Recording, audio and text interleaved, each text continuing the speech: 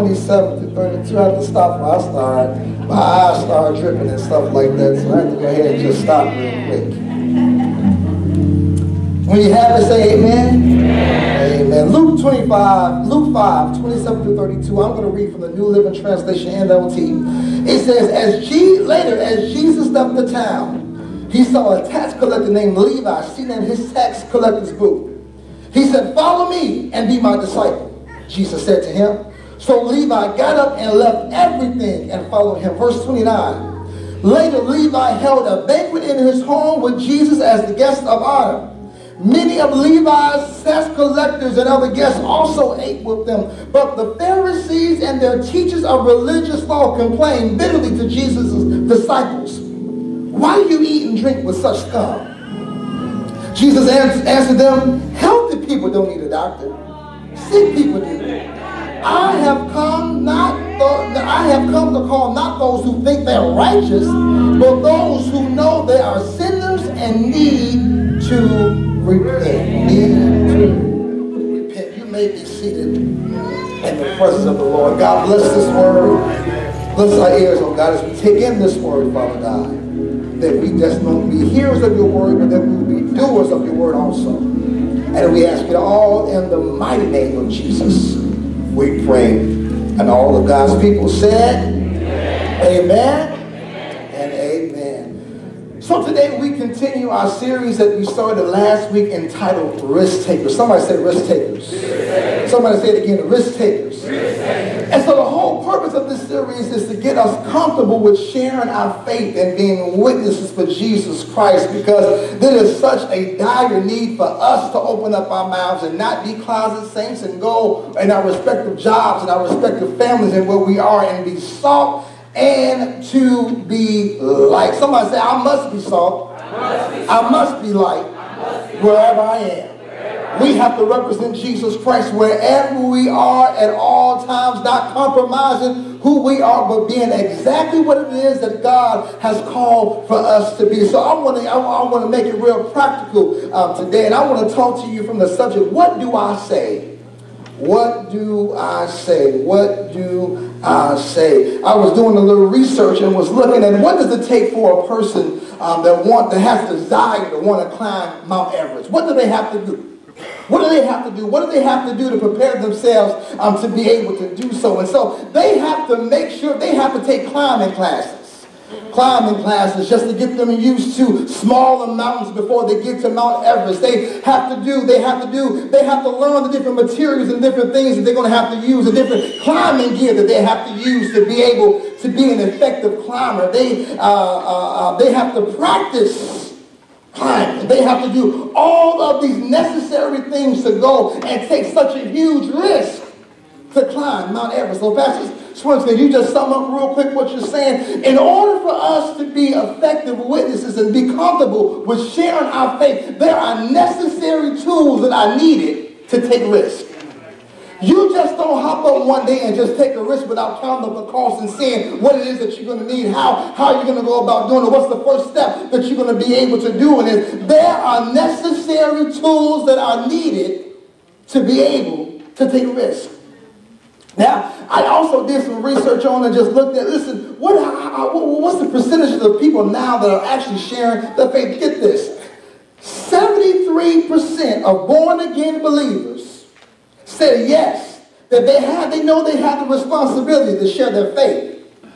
But only 52% of born-again believers say that they have actually shared the gospel of Jesus Christ with someone. 73% know that I should do this. It's my responsibility to tell others about Jesus Christ, but only 52% actually do it. That's half. Half of people that are believers that are not sharing their faith and being a witness and telling others about the good news of Jesus Christ. Why is that? Why is that, saints? How come we're not telling people about Jesus? How come we're not sharing the good news of Jesus Christ? Could it be, I heard somebody say fear? Yes, that could be a thing too. But could it also be a bigger thing that we're not sure of our own salvation? And because we're not sure of our own salvation, I can't go and express to somebody else about being saved when I really don't know if I'm really saved all the way. Come on now. I said this Thursday at the funeral for Sister Betty's daughter, going to church is not going to save you. Because if that's the case, I'm getting a gold star when I get to heaven, Sister Maggie, because I've been in church from the womb all the way from out. All of my life I've been in church. Church will not get you into heaven. Singing in the choir will not get you into heaven. Serving in the church will not get you into heaven. The only thing that will guarantee you a seat in heaven is when you confess with your mouth and believe in your heart and believe the work and believe in the word of God and walk and move towards the word of God, transforming your life. That, my friend, is what will get you into heaven. So since we know that as believers, again, I ask the question, how come we're not asking ourselves? How come we're not sharing our faith with people? Because I've grown to notice this and to take this into consideration, that church has become a place where we want to come and hear about that we have a purpose, that we have a destiny, that something big is about to happen. Because, hey, I still believe that. I said that January 12th, something big is still about to happen. I believe that. I received that. Turn around 5 times, all that. I believe that. But at the same time, saints of God, church is more than that, more than just that. Church is more than just us receiving those good things that we want to hear so that we can be able to shout and run and have a good time. Church is for us to be able to develop the necessary tools that are needed that we can be able to go out and share our faith with others and tell them about the good news of Jesus Christ. This type of stuff right here, people don't want to hear in church. But we need to hear it, that we may be healthy believers and be a reproducing church. Somebody say reproducing church. A reproducing church and sharing our faith with others and telling them about the good news of Jesus Christ. Let me just go ahead and dig right into the text. Look at verse 27. It says, later, as Jesus left the town, he saw a tax collector by the name of Levi, also Matthew, seated at his tax collector's booth. And he told him, he said, follow me and be my disciple. Jesus said to him, so Levi got up, left everything and followed him. Left everything and followed him. Left everything and followed him. What do I say? I know who Jesus is. I know what he's able to do. But what do I say? That's one of the biggest spirits. What do I say? And so after today, I hope and pray that you receive this word that will eliminate their fear, that you will have the boldness and the confidence and the necessary tools needed to be able to say what needs to be said as we're sharing our faith and being an effective witness for Jesus Christ. Jesus said, follow me. And he left everything and he went after Jesus.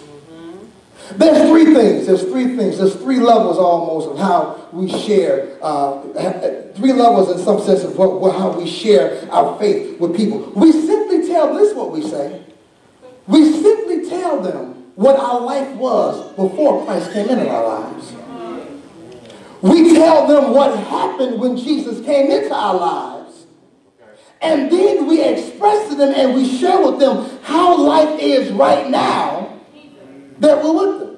Let me say it again. I hope you're taking notes. This is good stuff to have now. We share with them what life was before Christ came into our lives. What happened once we met Christ.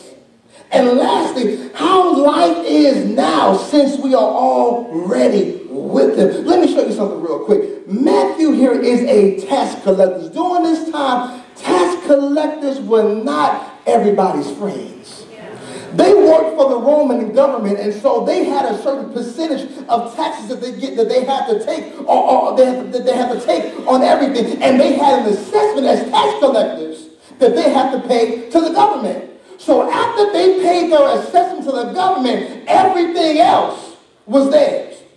So tax collectors went around taxing everything, some stuff higher than what it should be, because they understood if once I pay my assessment to the big man, then the rest of the income that I have coming in is just for me.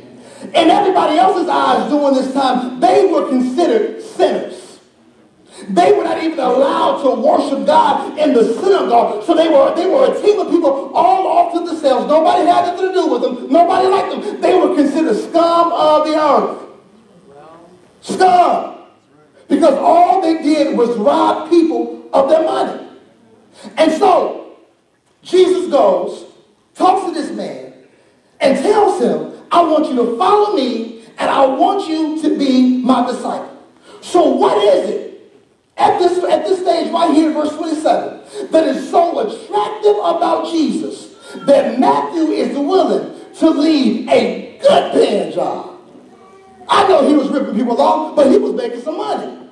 A good paying job to follow after Christ, who had no benefits to offer him, no financial gain to offer him, no retirement plan, no retirement plan, no 401k.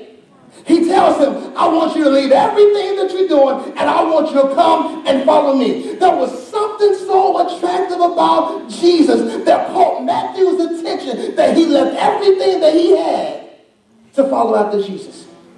Could it be that in the verses following this, that he saw how Jesus healed the paralyzed man? Could it be that he seen Jesus do things that he had never seen anybody else do before, and it caught his attention and said, you know what? I want what this man has. I want what's going on in his life more than I want money. Right. Already an outcast. Already considered good for nothing.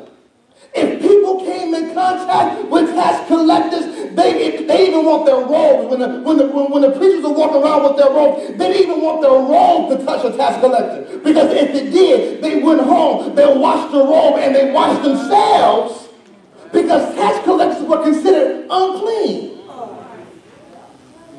Banned from church, couldn't go to the synagogue. All because they ripped folks off in the money.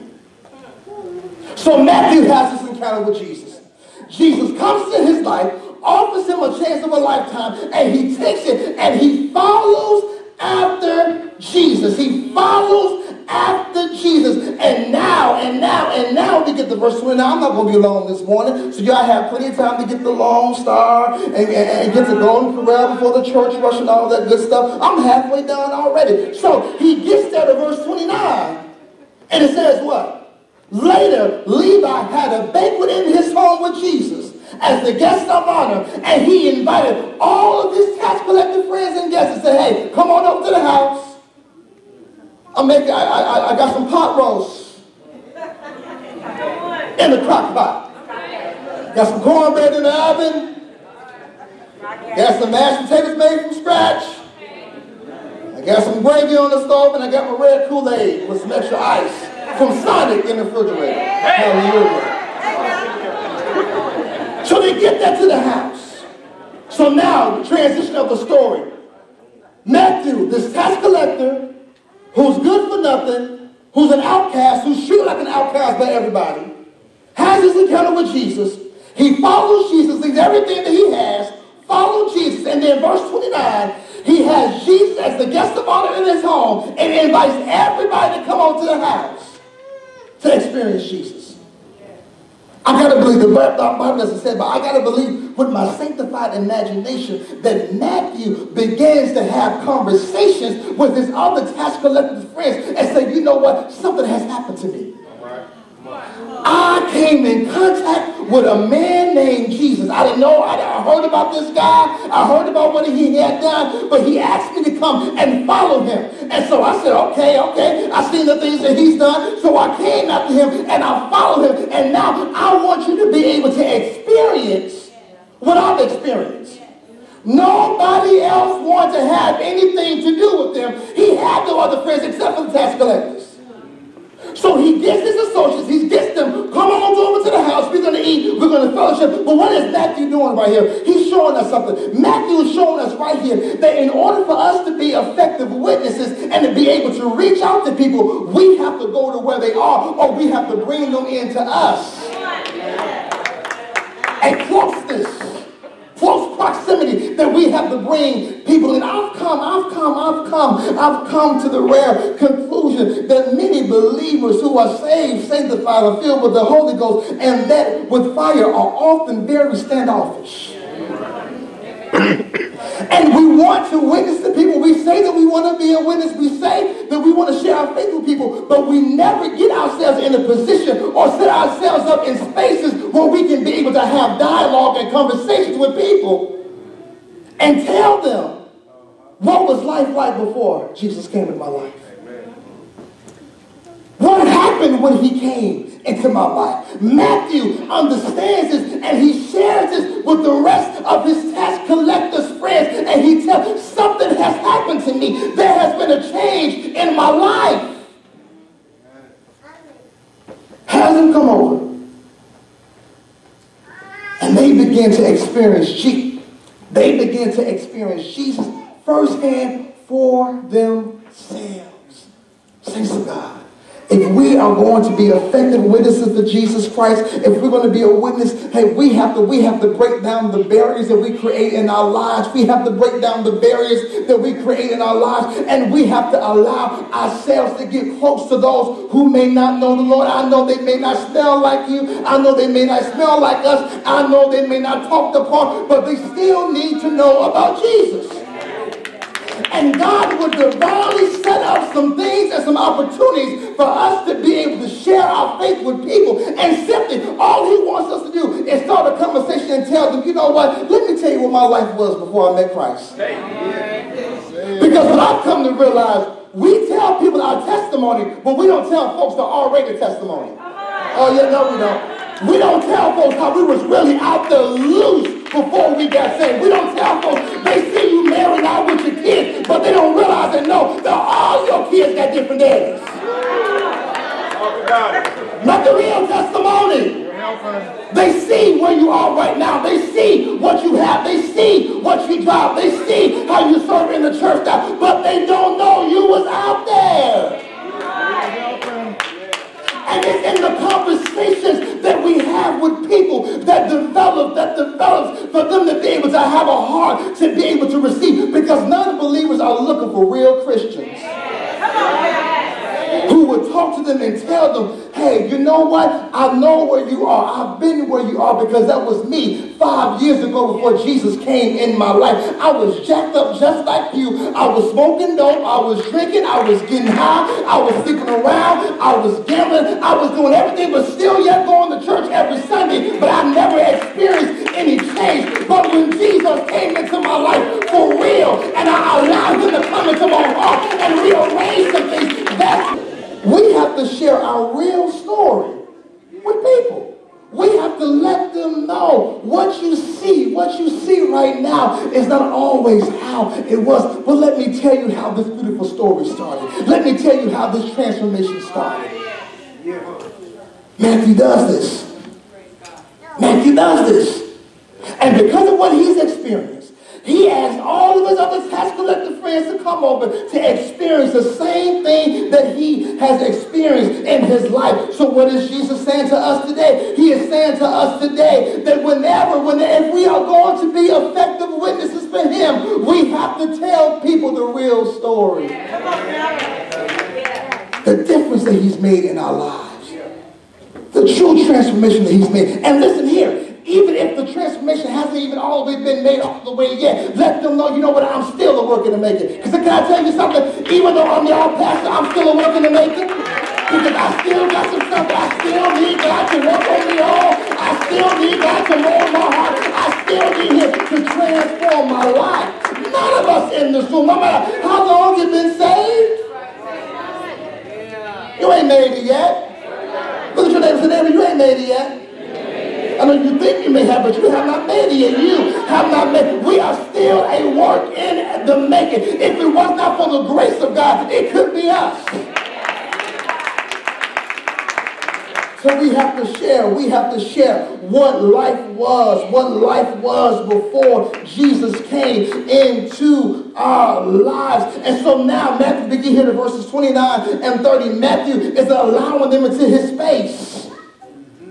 Allowing him into his space, and they're talking to him, and they're sharing with him, and they're conversating with him. And now what happens is this. They are now able to see the change that has happened in Matthew's life. Yeah. They see for themselves. He's no longer at the tax collector's booth anymore because Jesus has come and given him a new assignment, a new life now. He's not what he used to be. Oh my goodness. That's the awesome thing about Jesus, that when he truly comes into our hearts, sometimes we can even look in the mirror ourselves and won't be able to see. We can't be able to say, is that me? I mean, I used to curse folks out. I used to do this. Is this really me? Now they are able to see not only what happened before Jesus came into Matthew's life, but now they're able to see what happened when he came into his life. A change happened. People need to see that not only you just giving lip service, they need to see that your life adds up with your lips. They need to see that if you say that a transformation has happened in your life, or Tremaine Hawkins said that a change has come over you, they need to see for themselves that a change has come over you. They're able to see the change in Matthew's life. He's not doing what he used to do. He's not going where he used to go. He's not hanging out with who he used to hang out with. There has been a change in his life. And so now, life before Jesus was messed up, I was considered an outcast. But now that he's in my life, he's changed me. Now I'm a disciple. And now life with Christ. Listen, I may have some ups and downs. But life with him is so much better than what it was. Life without him. We need to effectively communicate with unbelievers and say, you know what? Yes, I'm saved, but there are still struggles that I have. They need us to be real with them. They need us to come down to their level, not dumb down. They need us to come down to their level and be able to communicate with them and see and see the world through their perspective, and so that we can be able to gain understanding and be able to get their heart. Because it's not religious activity that will pierce the hearts of men. And it's building authentic relationships with people that will pierce their hearts. And God will create a door for us to be able to come in there and share with them the good news of Jesus Christ. And so all this activity is going on. Everybody's at the house. And so the religious people come on the scene. They say, wait a minute now, Jesus. What are you doing? Huh? Didn't you say you was the savior of the world? What are you doing? Why are you having dinner with scumbuckets? Why are you having dinner with lowlifes? Jesus directly went to them and said, oh, I thought you must have got it twisted. It's not the sick people. It's not the well people that need the doctor. It's the sick that need the doctor. Jesus understood something. He understood this. He understood that in order for people to receive the good news of Jesus Christ, I'm going to have to come to where they are. I'm going to have to get personal in their lives. I'm going to have to come down to their level and meet them where they are and rub elbows with them so that they may be able to receive me. Are all the people you deal with saved? No. Do you have folks in your life that you know that are not saved? And I don't want you to answer that question out loud, but if that's the case, are you witnessing to them?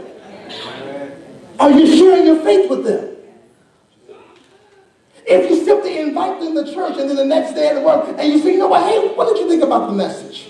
Simple conversation. Simple dialogue. That creates conversation for you to go back in there and keep the conversation going back and forth.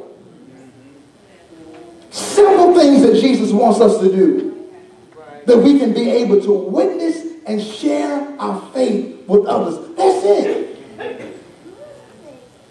Tell them how lost you were before Christ came into your life. How you knew church, but you didn't know Jesus.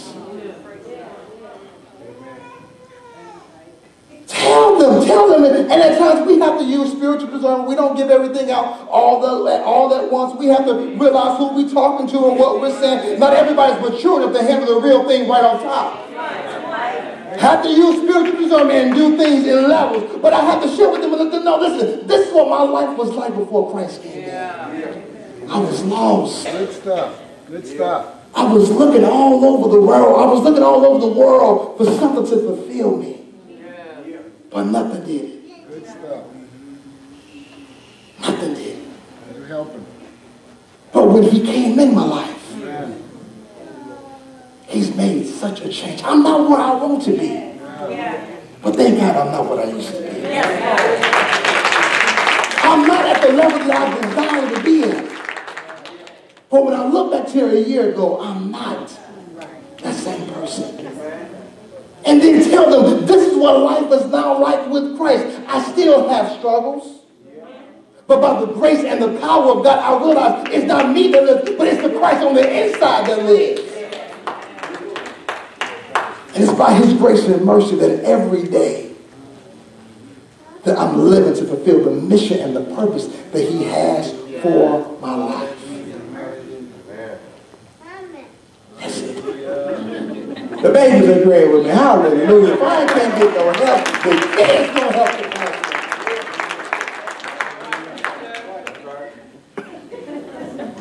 Simple. God will create ways. God will create opportunities for us to share. Are we ready?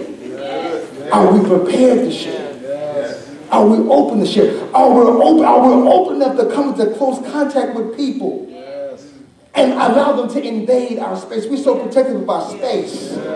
But when you look at Jesus, he let everybody invade his space. Come on, you want to know me? Come on. Come on. Come on. You want to eat? You want to visit? Come on. By any means necessary, he did what he had to do to make sure people knew who he was. But he never changed. He never altered his character. Never altered who he was. That's good. Never tried to be something that he wasn't to win souls. Pastor Swims, what do I say? Just tell him. Before I met him, when he came in, and what my life is like now. Hallelujah. People are ready to hear. They're open to hear. Yes. But we have to take our mouths off mute and start saying something. Hallelujah. And start sharing. Yes. Simple conversation. Yes. Simple dialogue. Yes. That will open up ways for people to be able to see Jesus. That's all. If you got, I know you got a piece of paper because you got your bulletin this morning. If you got a pen, I want you to write down, if you got your phone, I don't care what you got, just something just to get it down. I want you to write down 3 people this week. 3 people this week that I could be able to share Christ with. Got to be somebody on your job because y'all talk about everything else. Doing lunchtime, break time, y'all was talking about get on up the James Brown movement, his steps and stuff. Y'all was talking about all of it. Gotta be somebody in your family. Gotta be somebody in your family that you can be able to talk to them about Christ. Because remember, it's not the religious stuff that's going to get them. It's going to be authentic conversation that's going to pierce their hearts. That's going to open up their hearts. And they'll be open to receive Christ and talk and hear about Christ. And thirdly, it could just be, you could be at the doctor's office in the waiting room waiting. Good morning, how you doing? Find ways to start a conversation. It could be in the grocery store while you're waiting in line. Make sure you get to Walmart this week. All soon it's going to be back, so it's going to be crowded. Places that we go, gas station, hair salon, barbershop, wherever, different places, random places that we go, that we're interacting with people, that we can simply share Christ with them. If our hearts are open to do it, God will make ways. If we stay sensitive to the Holy Spirit, God will create ways for us to be able to share the good news of Jesus Christ. You saying, well, Pastor, I ain't all the way there yet. I know you're not, but that's okay. They need to hear that too. I'm taking baby steps, but I'm not, you know what? I used to smoke every day, but now I'm down to 3. I'm making progress. They need to hear the struggles. They need to hear those things that are real in our lives. That is what will pierce the hearts of unbelievers, as we share the good news of Jesus Christ, they can be able to see that we're real as well. And that we go through and have struggles like everybody else. Write that down. And during your prayer time this week, I want you to be praying, God, Lord, when these opportunities come, Lord, let me know when you made an open door. Let me know when you made that opportunity so I can jump right on in there, God, and share. All of us in this room know that we're supposed to share our faith. But all of us ain't doing it. And we need to do it. I'm not talking about somebody that's disgruntled at their own church and upset with their pastor. No, I'm talking about folks that don't even go to church, that don't know the Lord. That's who we're after. To make disciples for Jesus Christ. And to see their lives be transformed by the Word of God. That's the mission of the church, is to reproduce disciples. Not just to have great activities and events, but to reproduce disciples. Reproduce disciples. That's what we're called to do.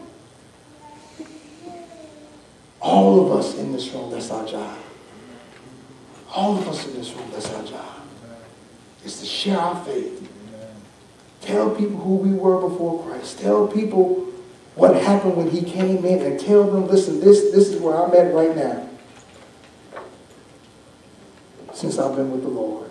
Good stuff. Good stuff. That they may be able to see the transformation. If God can take a crooked tax collector. That's right. Good stuff. And him along with other 11 unlearned men, and they turn the world upside down. Good stuff. Good stuff. What can he do with us? Liars, thieves, fornicators, adulterers. What can he do with us if we leave everything and follow after him?